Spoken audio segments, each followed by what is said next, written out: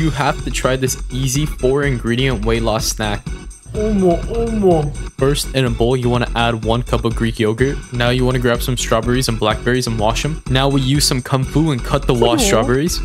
Now we add the ingredients, adding a handful of blackberries. And now we chuck a agglomeration of strawberries. And to top that off, we add a nice drizzle of dark chocolate. For the last and final step, we throw it in the fridge and wait. But did anyone ever tell you